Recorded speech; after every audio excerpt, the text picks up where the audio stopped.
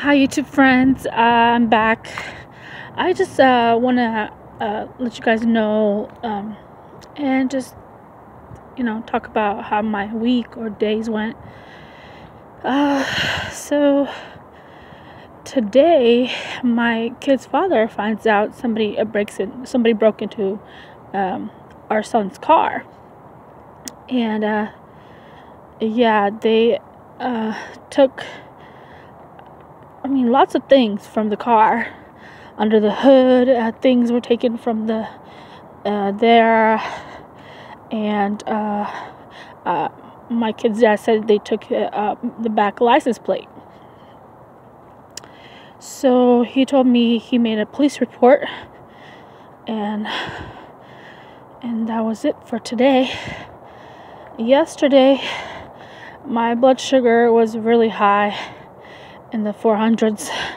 So I did a shot of Novolog and took a metformin pill, and it brought it down to 200s. 254 it read. My blood glucose kit read 254. So right now I'm just walking, sort of like to help me, with my body and my sugar, diabetes, and my daughter, she's growing well. She eats well. Like the other day, I made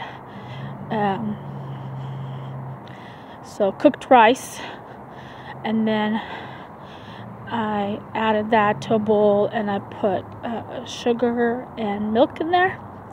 And I heated it up,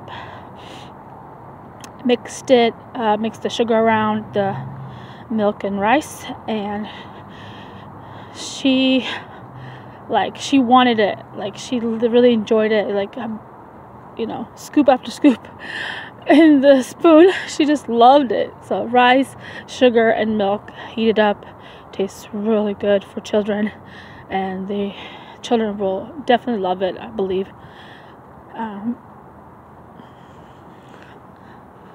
So I don't live with my kid's dad.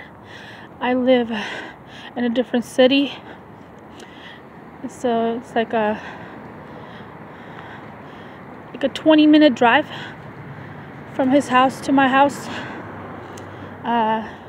He's in Everett. I'm in Kirkland. And my little one is living with him.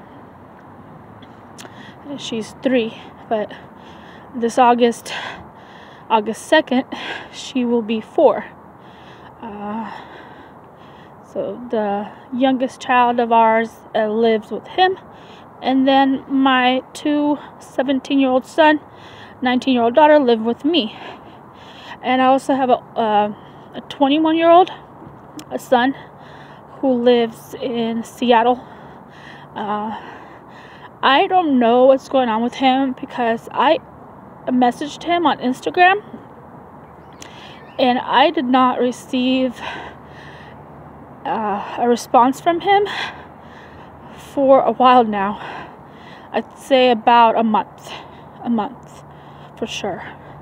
But he was hurt. Somebody hurt him on his foot, and so he had to have go to the emergency room and have